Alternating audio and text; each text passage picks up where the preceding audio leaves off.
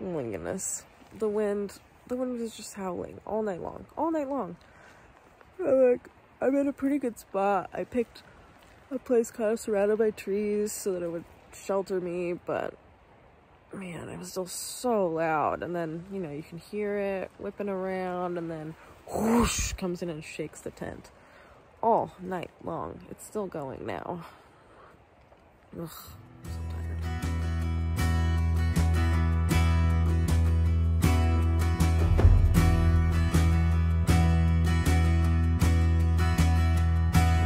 Walking through farms, no big deal, but when they wire the freaking gates shut and I have to jump over barbed wire fences, it's super lame. And I never know which ones are electric. As a Canadian, the fact that no one in France, when you like step out of the way of the road or like you let a car pass or something, that no one does the little like head nod or the little wave that we do in Canada to be like, thanks. It blows my mind. I'm like, I just stepped out of the way for you. And they just avoid eye contact. It's so interesting. Everywhere. And sometimes I will wave and then they're like, oh, why are you waving at me? It's totally weird. Well, look at that. I'm walking into Bordeaux. If it weren't 9 o'clock in the morning, I would have a glass of wine. But it's 9 o'clock in the morning.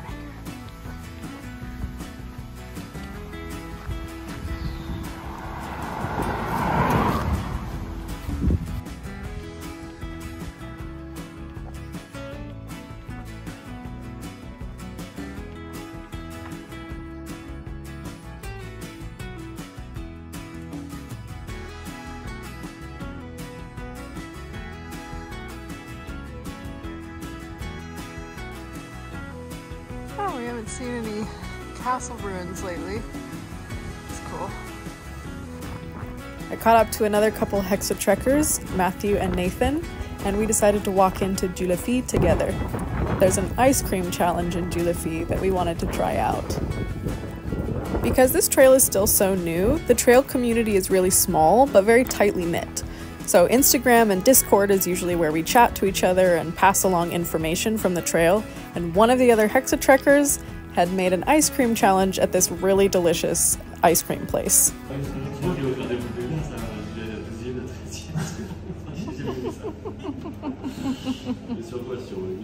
Pretty much as soon as Nathan started ordering, I knew I was no match for this challenge, so I ordered a sensible 4 scoops of ice cream, while I believe Nathan had 21? I'll have to double check that.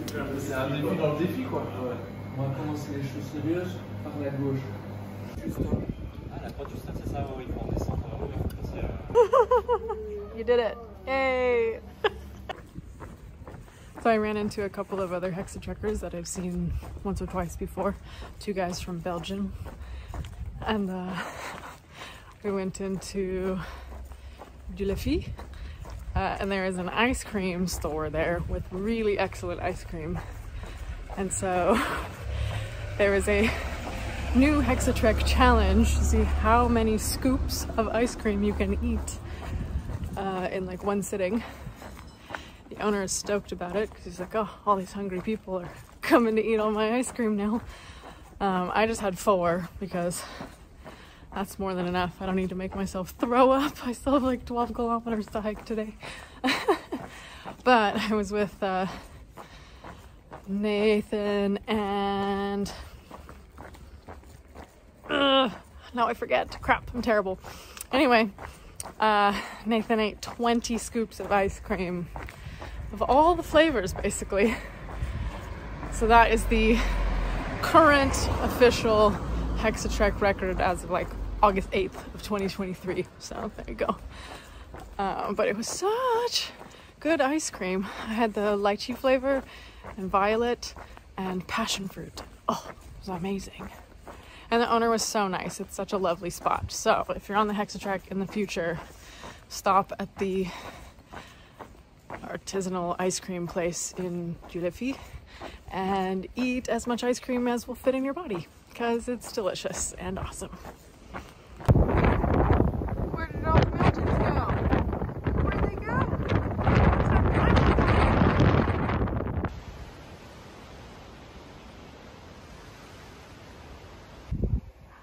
lavender smells so good. I wish you could smell it. Definitely not my best camp spot. Yeah, this guy here. Just sort of like just off a walking path that's like kind of over there. I can hear people, which is a little awkward, but I don't know what they're doing. Hopefully they're just on the regular path. But there's like a nearly 40-kilometer red line of no bivouac zone, and I'm like, what the heck am I supposed to do? So I'm here in the trees in what I think is basically just a park, so hopefully it's fine.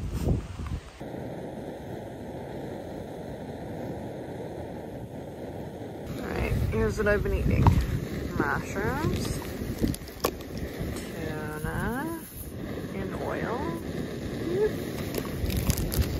spiced couscous, goat cheese, and then I've got like a tomato sauce thing.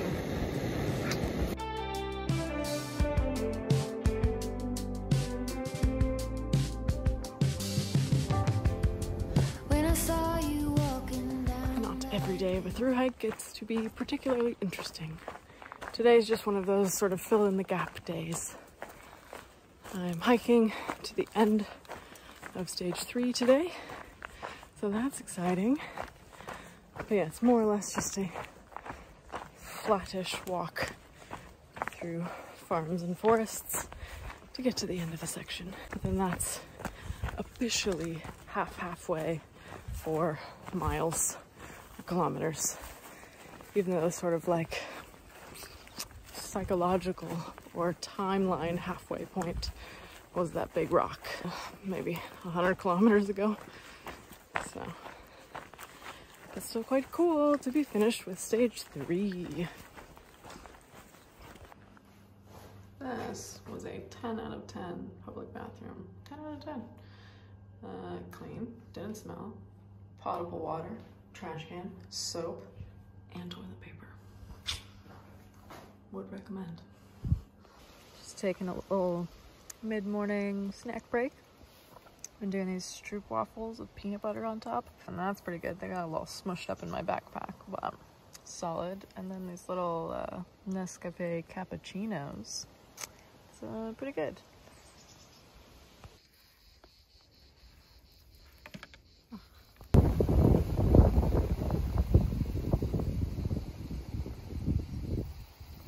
Not a very big fan of highway road walking, but this is the way of the GR, so odd. Yeah, see that? The blaze.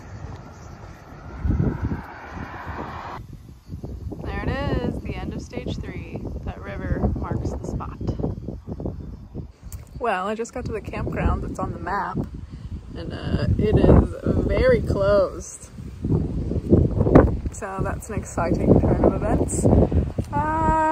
So after 30 kilometers of hiking, I'm going to make a new plan. Not exactly sure what it is yet, but I might make my way into the city of Montélimar, because that's quite a bit bigger than this Châteauneuf-du-Rhône, and I think I will have better luck at finding somewhere to stay there. So there's a bus, but it doesn't leave for like an hour. So I might try to just get a hitch in because it's like a 15-minute drive. It's not far. So we'll see how it goes. Also, this is just the most refreshing little beverage. It's like mint soda, kind of. It's almost like sparkling mouthwash on the first taste, but it is super refreshing. It's really good.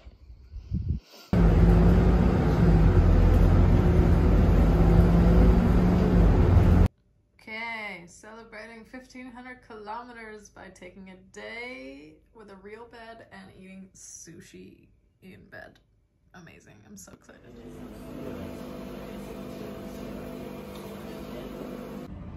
I got a little hotel room for a day so that I can just chill out and like do chores and eat food and lay in bed and be a bum. So I'm doing my laundry in the sink here because I don't feel like doing it in the washing machine because it's just expensive. Mostly just because it's expensive and I can just wash it in the sink and it's fine. But also because I've only got really like the one outfit to wear, so it means I really can't go out in public if I put them all in the washing machine. So I'm doing them in batches so that I have something to wear.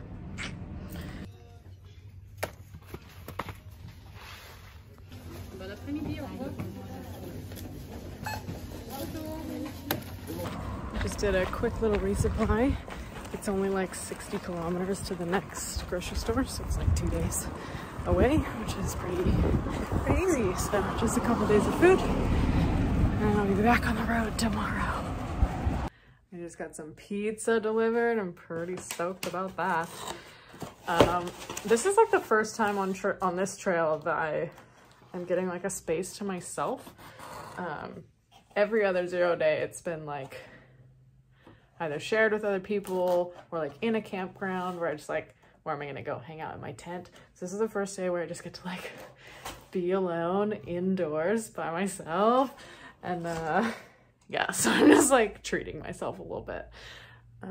Pizza and ooh, this like bread thing. And I got a little soda and some tiramisu. And I have wine left from last night. Oh, it's gonna be so nice. Although, I'm not gonna lie, this pizza is a little burnt. It's a little burnt. All right, it is time to leave my little hotel room. I don't know. It was a nice little break, but I'm actually quite ready to get back on the trail. Being indoors so long is weird. So I'm in Montélimar, which is known for nougat. Quite famous for it. So look at this little guy. He's got a big piece of nougat. So funny. Well, it's a little bit later than I had intended to start this morning. It's just after 11, but I had to wait for the bus to get from Montélimar back to Châteauneuf-du-Rhône. Anyway, so now I am back on the trail. Just about to cross the river to get, you know, officially into stage 4. And then, I don't know, I'll just hike until I'm tired, I guess. There is kind of a long no bivouac section again. So I'll either need to stealth camp or do a short day. So I haven't decided which one I'll do. I guess I'll kind of see how I feel when I get to the end of the bivouac safe zone. We shall see. But now, every step that I take means that I've hiked more kilometers than are yet remaining. So that's a weird feeling, kind of. I'm already like sad. I'm trying not to think about it, but I'm already like, oh, it's you know, it's getting closer to the end, and I've already finished all of the Alps, which means I have no more Alps to hike. I loved the Alps, it was so beautiful. But got 3 stages left. It's plenty of time and more beautiful things to see. So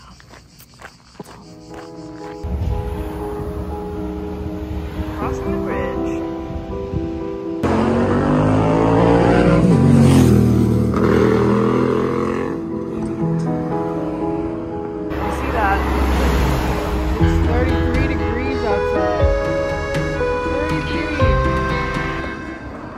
That sign doesn't show up on camera because it's the shutter speed, but it very clearly says it is 33 degrees outside this morning. It is gonna be a hot couple of weeks, as we are now very much in August and at low elevation. It's gonna be sweaty.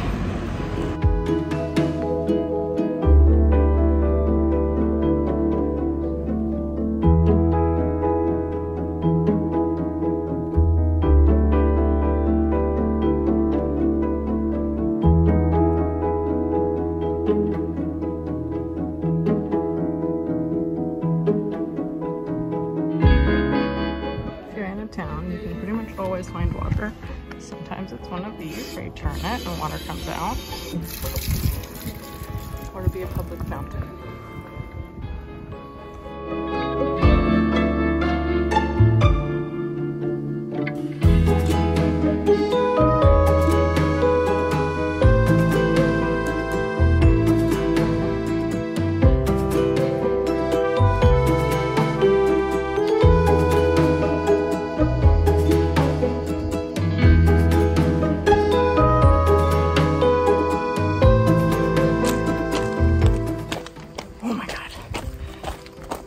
like 1,000 degrees outside.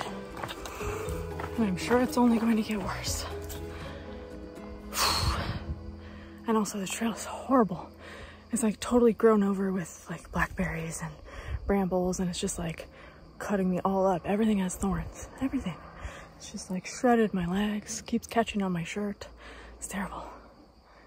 Anyway, I'm sweating to death.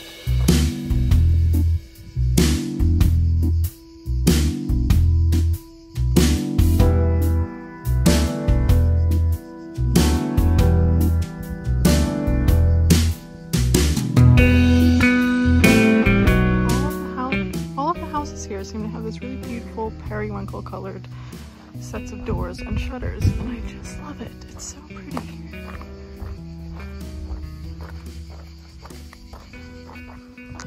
Despite the excessive heat, it really is quite pretty down here.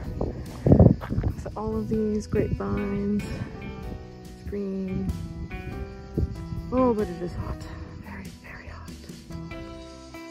Now I really wish there was a way to tell when a river was going to be dry. I mean, besides looking at the landscape for the 500 meters before. This is meant to be my water source, but there's not a drop of water here. It's so dry and hot. Well, yeah, there's basically been no water anywhere. So I found this big tub outside of this cottage thing, and it has water, so I am filtering it. I don't know where it came from, but I imagine it's just rainwater. That's what we have filters for. Well, less concerned about water now. I filtered a liter of the weird bucket water, so hopefully that's good for now.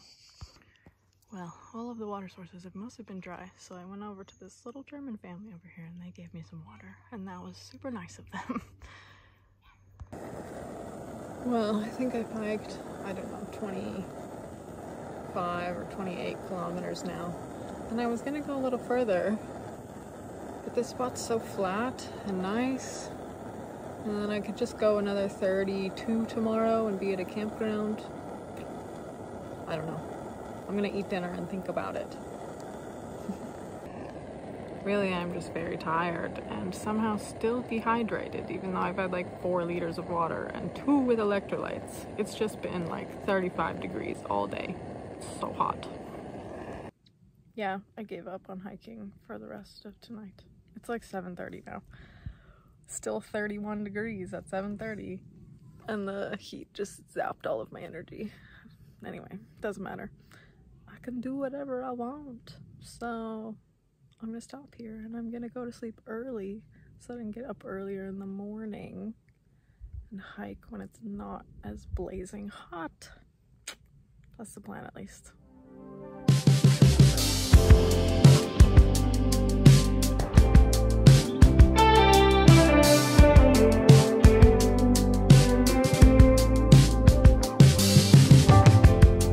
When I saw you walking down that hill, head high and shoulders back, watching you was such a thrill. All that I could do was laugh. I couldn't hold it back. I couldn't hold it. It's 8 o'clock and it's still blazing hot outside. Just want to jump in a river. That's for tomorrow. Ugh.